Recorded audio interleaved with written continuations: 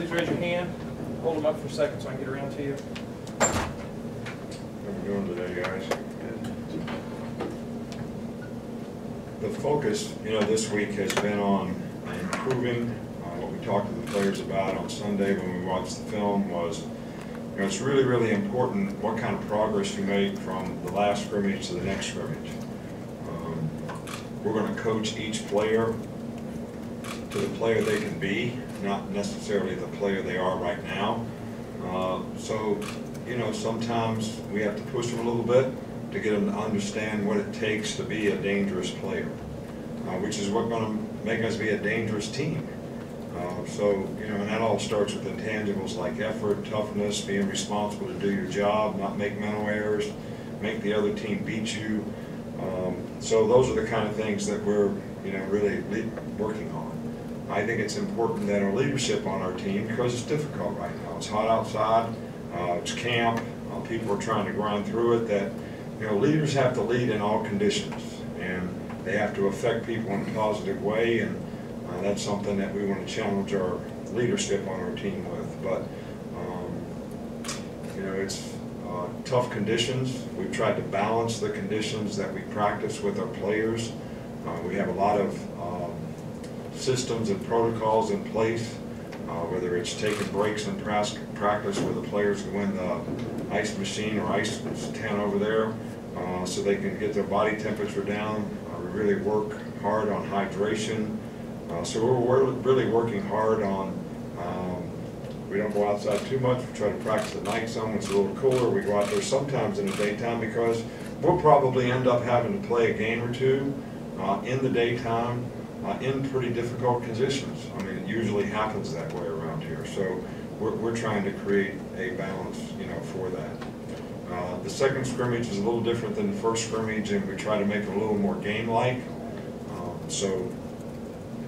Players have to know the situation in the game and sort of manage those things a little bit better rather than running out there running plays, which is, kind of how you start. So trying to expose our players to as many different situations as we can as we prepare them for the season.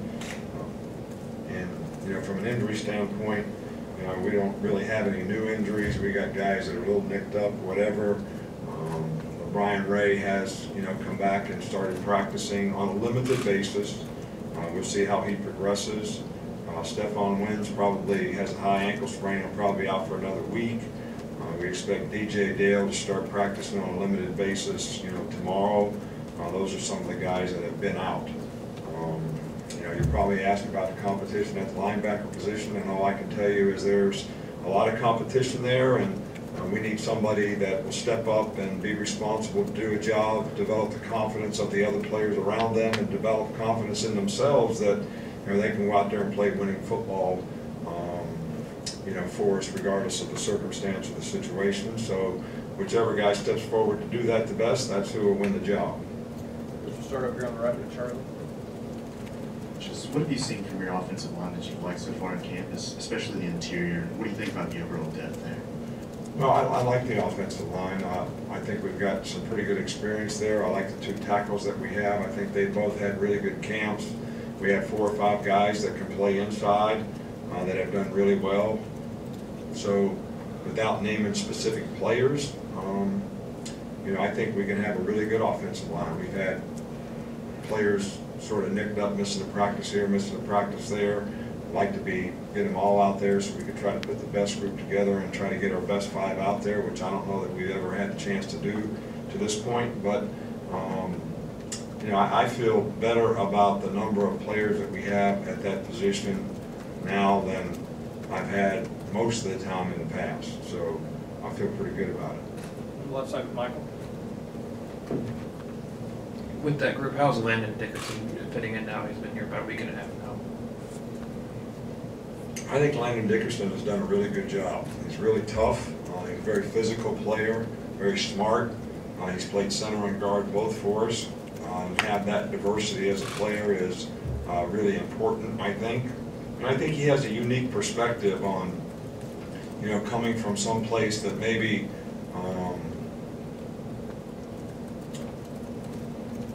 the players didn't have it quite as good as they have it around here. And I hope our players really understand, what they have, the opportunities that they have, and that their focus is really in the right place, which is on our team being good. I think sometimes, players don't realize, they get a little self-absorbed and they think about how things affect them.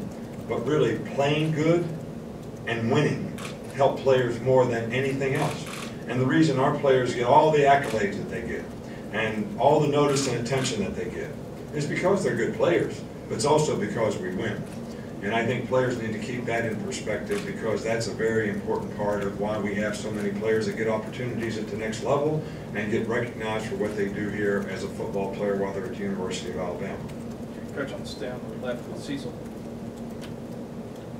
Coach, Miller Forrestall's back at tight end. How's the competition there? Particularly, how's Giles Amos look to you as a kind of a walk-on candidate? Yeah, he's done a nice job, and he's tough, and I think he can play a role for us this year. We have got to make improvement at that position. We have guys that have ability, they don't have a lot of experience, they need to develop confidence in what to do, how to do it, why it's important to do it that way, and then when they go out there and execute, do it the right way so that they develop the confidence that they need to go out and do their job well. So I think we have guys that are capable of doing that. Miller's probably the only guy that is sort of old enough, that has enough experience, that kind of gets it. I think the other guys are going to have to develop that, and they've made progress.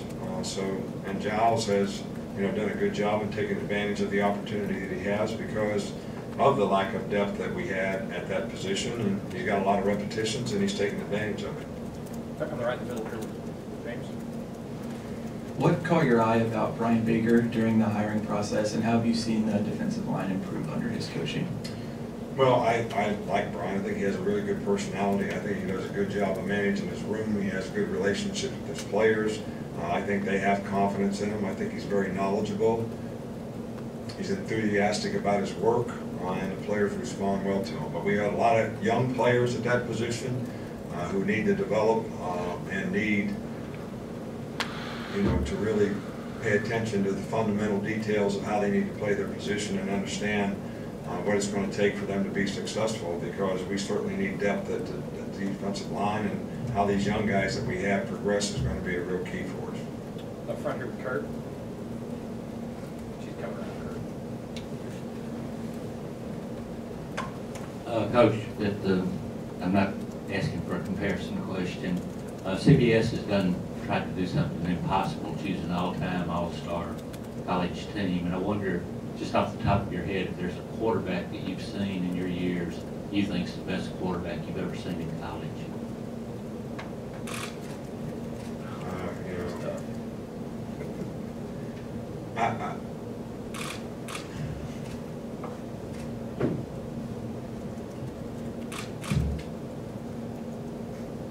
What comes to mind for me when you ask the question about quarterbacks, it's some of the guys that, when I was a defensive coordinator in the NFL, it just happened to be that there were some really, really good quarterbacks.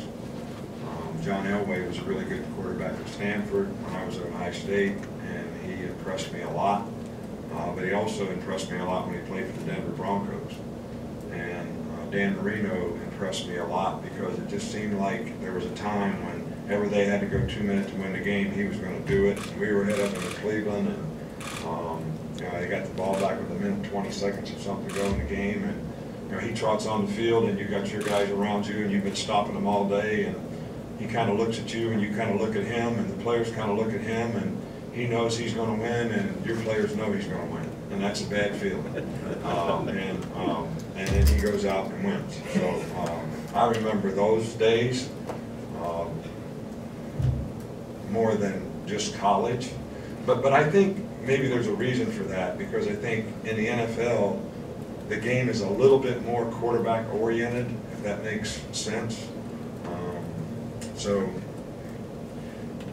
But Tom Brady played really good against us when I was at Michigan State.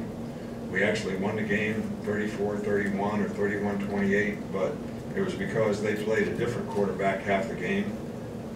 If they'd have played him the whole game, I don't know what would have happened. So we had an opportunity to see a lot of them. I think Trevor Lawrence played about as well against us last year in the championship game